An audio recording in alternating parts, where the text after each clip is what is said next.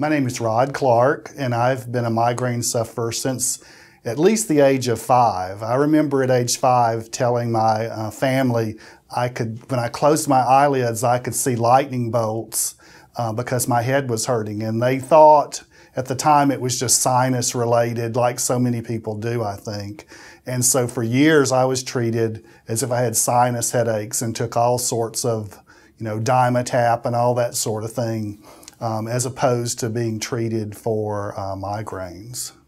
What happened with my headaches, I think, from that point, I would have headaches periodically that were bad. And I remember, lying in bed with a cold washcloth on my head, just trying to get some relief, and then trying a warm washcloth or trying whatever. But generally the headaches, I don't think were, I didn't have them very frequently. And so you could kind of deal with something that happened on a short-term basis.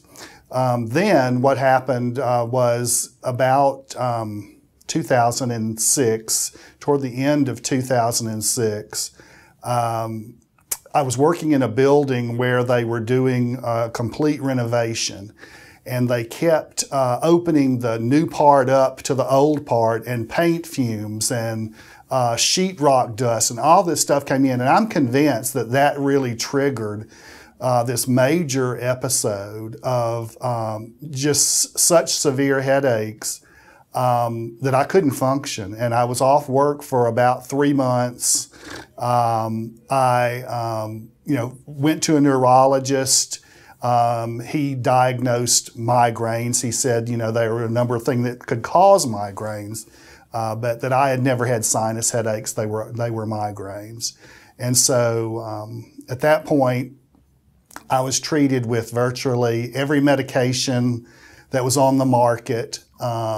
Things would work temporarily, maybe 2 months or 3 months, and I'd be, I would think, okay, this is it. And then one morning it just wouldn't work anymore.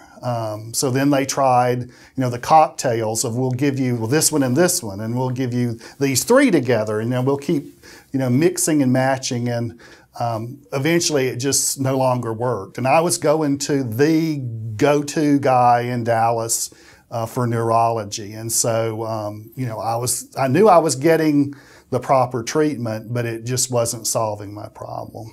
My major triggers were weather changes, and stress at work, stress, at home, whatever's going on. And I think those were really the major causes of mine. And I tried to even track for a while, the barometric pressure and storms coming in and all that, but it never seemed to be the same. Some days my headache would start as a storm was coming in. Some days I wouldn't have a headache until the storm was leaving. And so there was no rhyme or reason, but it seemed to be connected to weather somehow. I heard about Reed migraine, and I call it my little miracle because it happened on a Sunday, for one thing. I was driving my son home to Denton, and on the way back, as I had a headache, I look over on the left side of 35, and there's a billboard. And so all the way home, I'm going, nomigainepain.com, nomigainepain.com, so I can get home and look at the website, and looked at the testimonials that were there, and Dr. Reed's statement and things, and just thought, maybe this is it.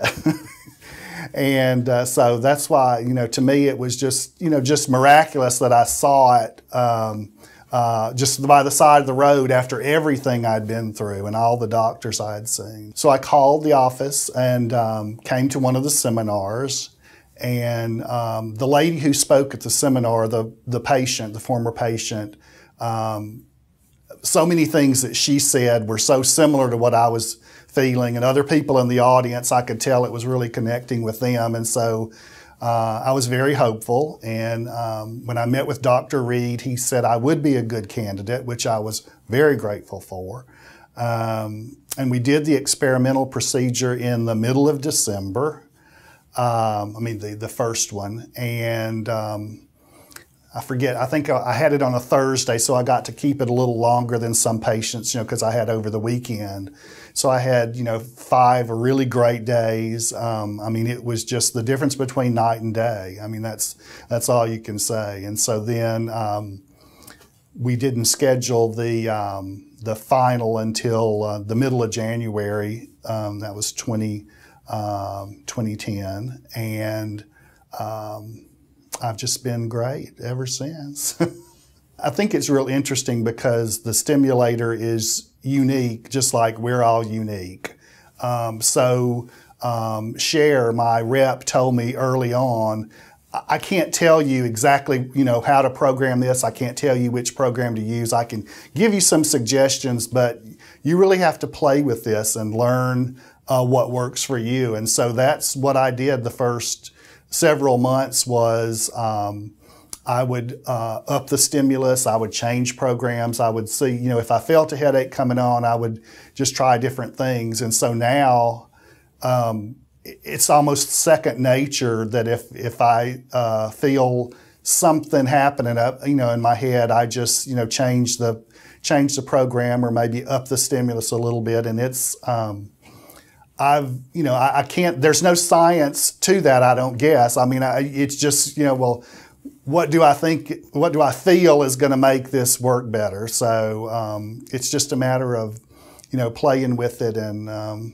seeing, you know, what works today. So going from sitting in a chair, keeping my head still, afraid to move it for fear of a headache, now I can do anything. I mean, I'm out in the yard all the time, you know, cutting limbs and, you know, gardening and just whatever, playing with my grandchildren. I can do it all. And for several months, you know, I was unable to do anything. So it's just really made a big difference in my life.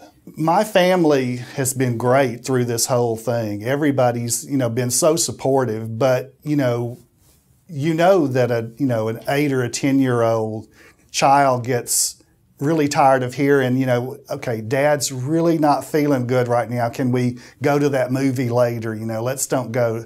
Can we play that game later? You know, so it was kind of a regular, you know, thing for people to hear that, well, yeah, I'd like to do that, but my head is hurting. And you get tired of saying it, and you know people get tired of hearing it. So really my family, I think, you know, it's kind of like they have me back. And I can participate in Six Flags or football games or all those things I just kind of had to sit out because I was having a headache. Because I have had the neurostimulator, and family and friends know that and know the difference that it's made in my life.